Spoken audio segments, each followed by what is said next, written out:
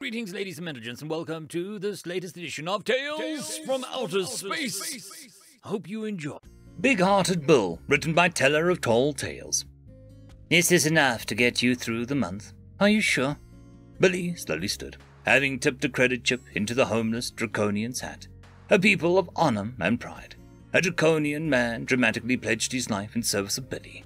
Billy simply set a hand on the thin, sallow man's shoulder. I am honored, but please, regain your strength. Let your life not be a waste should the time come. The Draconian, with magnificent red scales, regained some color, snapped a military salute. Billy smiled and gestured for him to continue with him down the street. Rising from the coiled resting position, I slid along the ground as he walked. He and I bore an uncanny resemblance to a human mythological creature known as a Naga. I didn't know if this was a good thing or a bad thing, but he assured me that it was just an observation. The main street of Rusttown was lined on either side with stalls that sold counterfeit goods, food that would put you in a hospital, and homeless sentience. Billy worked at a soup kitchen nearest the town square, stating, "Pays good, helps people survive. I'm happy with it." The sun beamed down on us as we made our way down the street. It was going to be a blissfully warm day. I'd been lost in my thoughts when suddenly Billy grabbed my arm, eyes fixed on something happening in an alleyway. His smile melted away. He looked angry. Then I saw why. Two massive Traxian males were kicking a curled-up lump on the ground. Without a word, Billy stepped into the alleyway. He broke into a jog, then started running as I tried to catch up and stop him. The Traxians ahead wore a signature scale dye tattoo of the red sun with the black center on the backs of their necks. They were light snuffers. Billy was about to get himself killed. I'd only made it halfway down the alleyway when Billy tackled one of the 8-foot-tall Traxians to the ground. He didn't even get 2 punches in before the other Traxian ripped him off and threw him against the alley wall. They didn't stop there, though. The one on the ground picked up a glass bottle as he stood and smashed it against Billy's face as he tried to get up. I watched on, frozen in fear, as the 2 hulking reptilians proceeded to punch and kick Billy against the wall until he finally stopped struggling. Then, realizing they had a witness, turned to face me. Chuckling darkly, they began to walk towards me. One drew a large knife, a mad glint in his eyes as I tried to slither backwards. I whipped my tail out, trying to sweep them off their feet, but the one on the right caught it by the tip and pulled. I fell flat on my stomach before turning over and raising my arms to shield my face.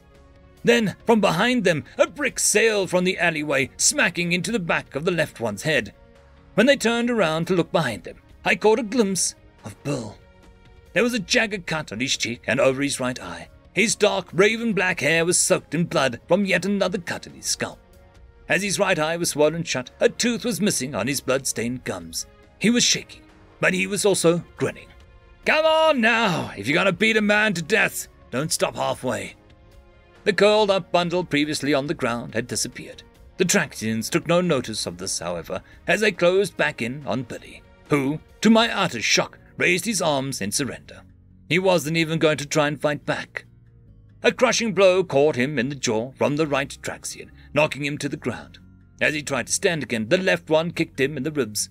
Billy rolled onto his side, and they just kept kicking him. Then one raised a knife and brought it down on Billy's side, making him gasp in a horrible, wet way.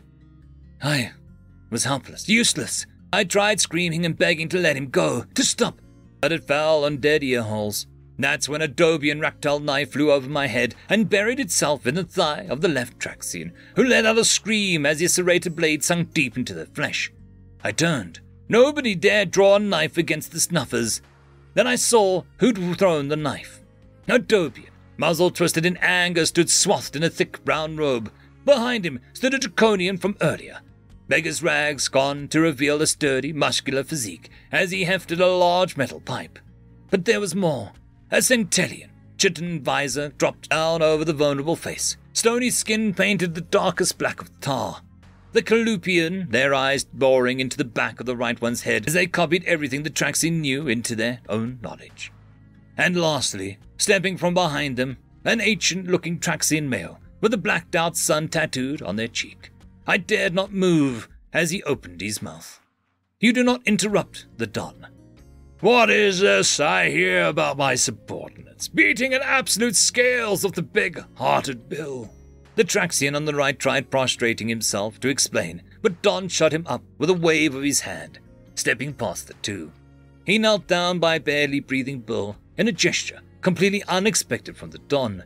He gently cradled Billy's limp form and picked him up, walking back towards me. I slowly righted myself and followed the Don when he twitched his tail at me. I couldn't hold my tongue any longer.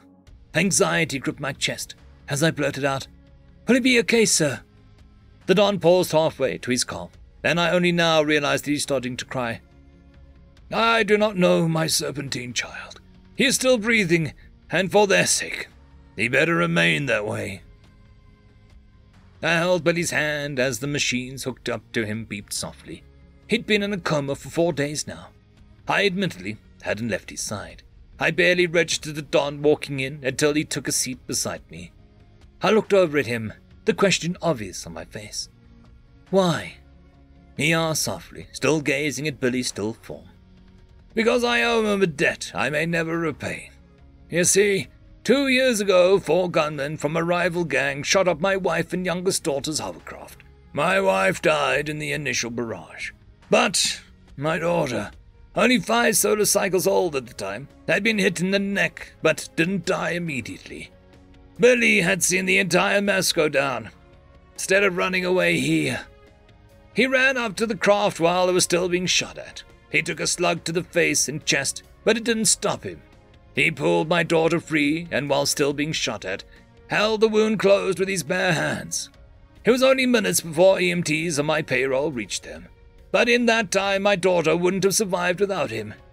He very narrowly avoided death that day as well." The Don trailed off, lost in memory before continuing.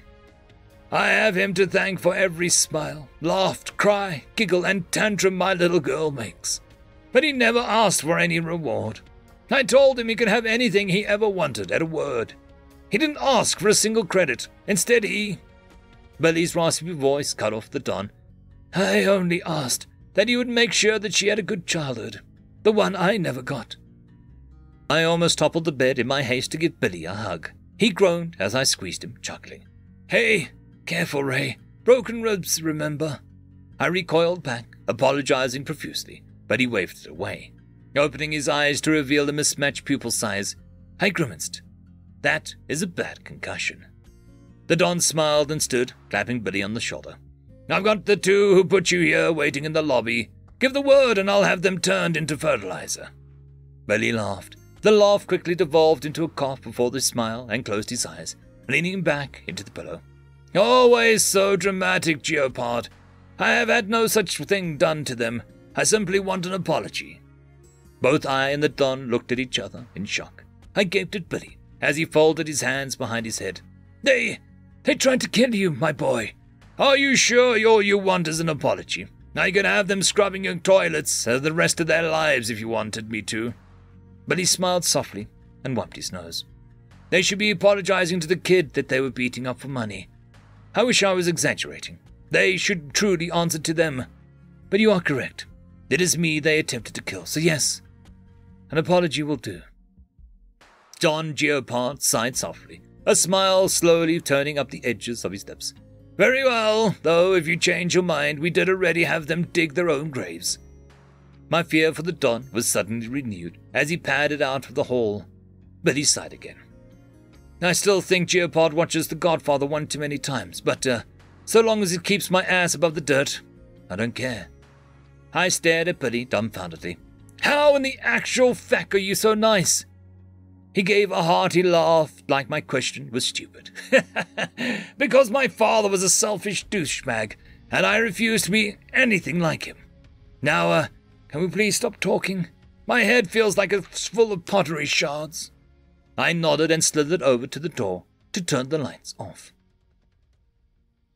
End of story. I would quickly like to thank the T5 channel members and Patreons. Caspar Arnholtz, Cam Maxwell, Lord Azrakal, It's Difficult to Pronounce, Dragzoon WRE, Holly's Sister, Arcadian. Thank you very much.